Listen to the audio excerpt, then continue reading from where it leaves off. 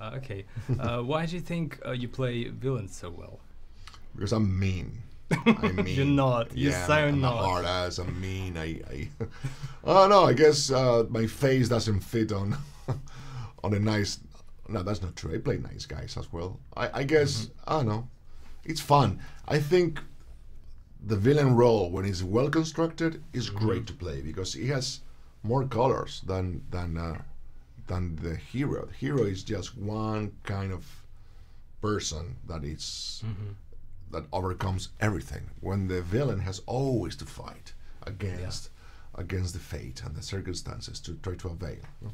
Salazar, he has a particular way of moving, Yeah. which I really enjoyed. What was the physicality like? What were you thinking you were like during that? I wanted to bring this idea of rage and rage. When you embody rage, when we are in rage, we suffer. We have pain, emotional pain, physical pain. Only by name. And that is what gave me the key to bring this way of moving, like he was almost dying at every step. And he needs to get out of that dying area, dying zone by revenging his Jack Sparrow. And you look almost unrecognizable. How long did it take you to get into that crazy makeup? Well, that will depend if I had a hot dog with mustard and ketchup, and because then they have to clean it, and it will take more time. But apparently, I mean, obviously, it was like 3 hours. Like Crazy, that's a lot of stuff. 3 hours, 3 hours every day. There is a ride in the Pirates of the Caribbean, which you can go, and it's based on the Yes. previous installments. Do you think there will be a ride based on this one, and there will be a character for you?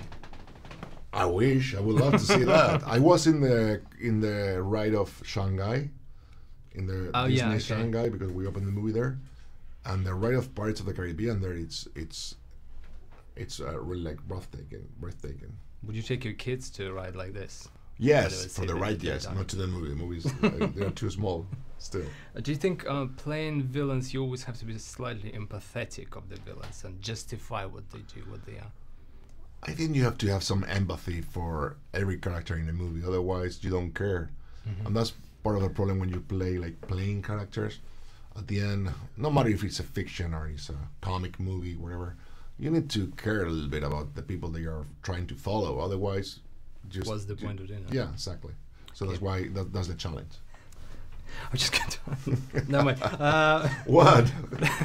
You're probably used to dying in every movie you do. That's true. That's true. That's a good point. I die a Such a lot big in movies. burden. Maybe that I'll become eternal. Maybe in real life, hopefully. That's the hope. No, hopefully not. I don't want to be eternal. There's really amazing exhibition in here. And as a bonus to Javier's interview, I thought I'll show you this little exhibition I visited.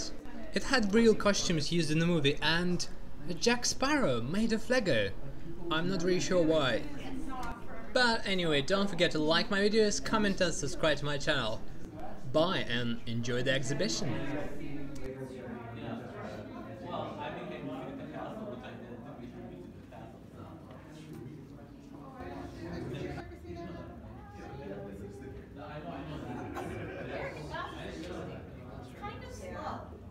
I have a hard time understanding it. This episode will explain a lot.